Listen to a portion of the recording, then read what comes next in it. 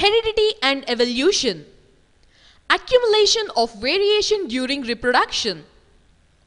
Hello friends, welcome to today's class of Hereditary and Evolution.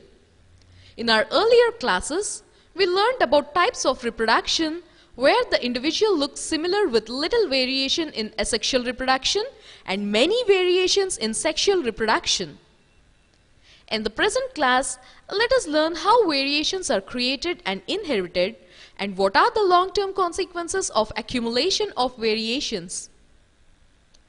Before we study about variations, let us discuss about inheritance. What is meant by inheritance? Generally, when we meet our friends or cousins, we compare their features with their parents as his eyes looks like his father's eyes or she looks like her mother.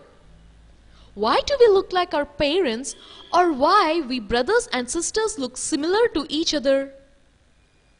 Because each of us receive traits or distinctive features from our parents in the form of genes. So, the transferring of genes from one generation to another or transferring from parents to daughter and son is the basis of inheritance. The inheritance of genes from one generation to another generation is called hereditary. When we inherit genes from our parents, then why don't we exactly look like our parents?